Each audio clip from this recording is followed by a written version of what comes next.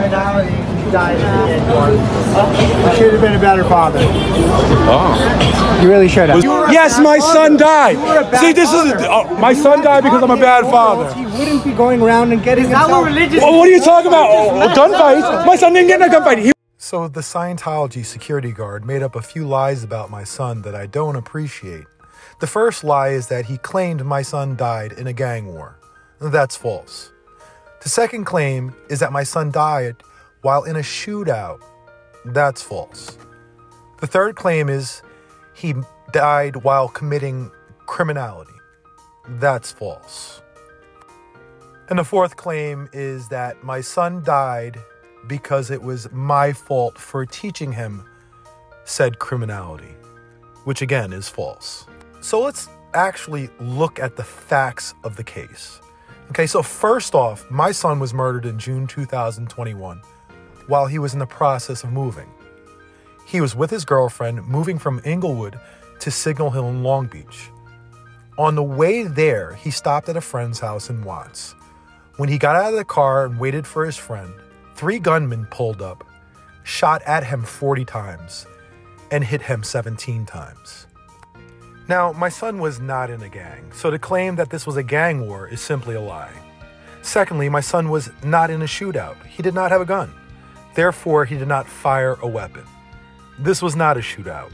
This was strictly 3 gunmen shooting at my son while he was with his girlfriend. The LAPD's explanation is that my son was simply an unintended target who was at the wrong place at the wrong time. Now, with that having been said, many in my family feel that my son was targeted because of my activism. So the claims that this Scientology security guard made against my son are disgusting. So who was my son? Well, let's take a look at the life of my son, Marcellus William Good, and look at how people who knew him felt about him. This is a message I received from one of his friends talking about how they ordered Popeyes to feed homeless on Christmas. This is a message about how he helped a friend grieve when they lost their sister.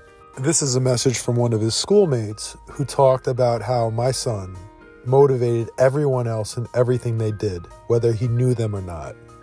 This is a message from his high school girlfriend who said to this day, she has never met someone as genuinely sweet and loving as Marcellus. This message from one of his friend's parents who said that in the time that she knew my son, she was amazed at how well-mannered and respectful he was.